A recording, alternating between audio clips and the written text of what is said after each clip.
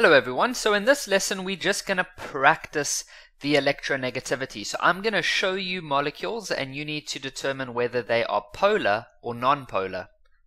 The first one is NH3. So how would you have known how to draw this? Well, I would have told you to say N and H, and then you would have done a Lewis diagram. So that's only one. You would have done a Lewis diagram for each one, and then you would have put that together. You are more than welcome to pause the video and try that out yourself so long. But by now, most of you are probably pretty good with this, so I don't want to waste your time. Now we need to determine whether this molecule as a whole is going to be polar or non-polar. Well, let's first look at each bond separately. So let's look at an NH bond first. So I'm going to look at this one over here. Now we want to know if those electrons are going to move more towards hydrogen or more towards nitrogen. So we look at the electronegativity number, which is 2.1 and 3. So there's quite a big difference there. And so nitrogen has a higher electronegativity, so the electrons are going to move more towards nitrogen.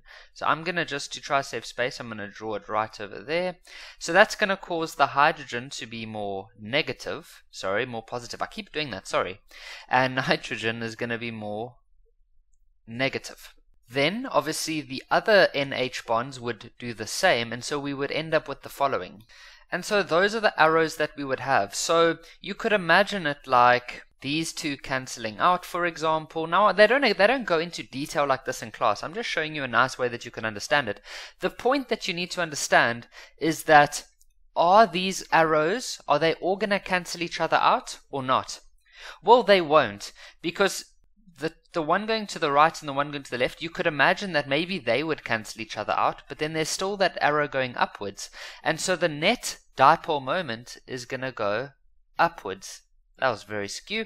So the net force, for example, is going to go upwards. And so can we say that this is a polar molecule or a non-polar? Well, this is going to be a polar molecule, and it has a net dipole moment. So it's a polar molecule, meaning that it's got more positives, or it's got positives and negatives. They don't cancel each other out. Next we have CH4. So let's look at the individual bond. Well, hydrogen has an electronegativity of 2.1 and carbon has an electronegativity of 2.5. So carbon has a higher electronegativity, and so the electrons are going to go more towards the carbon. And so we're going to see an arrow going like that. I'm now going to complete the other bonds. And so there we have this type of effect happening where the arrows would look like this. And all the arrows are the same length because it's a CH bond for all of them. And so they would cancel each other out completely, and so you would end up with 0 as your overall effect. And so this entire molecule is going to be non-polar. And so this molecule is going to be completely balanced as well. You can think of it like that. But the main thing you need to start realizing is that if it's completely balanced, meaning that all those arrows cancel, you need to immediately think of non-polar. If the arrows do not cancel out, then it is polar. That's the important part. Here we have CH3Cl, so I'm going to start by analyzing a CH bond, where the electronegativity of hydrogen is 2.1 and carbon is 2.5. So the electrons will go more towards carbon. And so it will happen for all of the CH bonds. Then the Cl bond, which is over here, we need to analyze that one separately because it's a different one. So the Cl has an electronegativity of 3. So chlorine is more electronegative, and so the electrons are going to go more towards chlorine. So for this one, the arrow is going to do this. And so what we have is arrows that are doing something like this over here, and so you could imagine that those arrows might cancel, but these arrows are actually going to build upon each other, and so the overall effect is a shift of electrons in this direction over here. And so this molecule is not balanced, so it's polar. That's all you need to know. Polar because it's not balanced. So I have a student who helps himself remember this by doing the following, and I think it's quite good.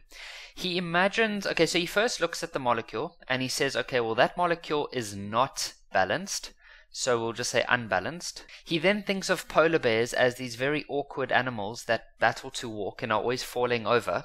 And so he knows that polar bears, well, obviously they're gonna, as the name suggests, that it makes him think of polar. If you have an unbalanced molecule, you can imagine a polar bear that is falling over the place because it's not balanced, it's unbalanced. And so by doing that, you will start associating the word unbalanced with polar. And so yes, that might work for you, it might not. So next we have a water molecule, and so to work out whether it's balanced or not, we quickly look at the HO bond, and so hydrogen is 2.1, whereas oxygen is 3.5, and so the electrons are going to go more towards oxygen. That will obviously also happen over here.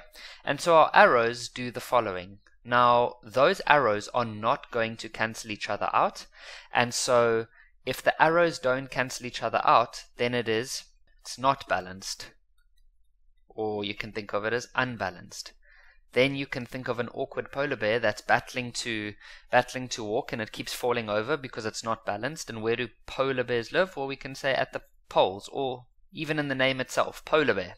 So it's only when the arrows cancel out. If they cancel out, then we call that balanced.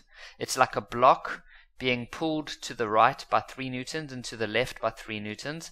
Well, if that happens, the block won't move, and so it's balanced.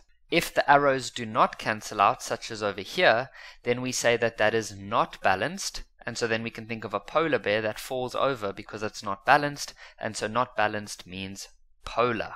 And so that's all we're going to go through in this lesson, is just to identify polar and non-polar.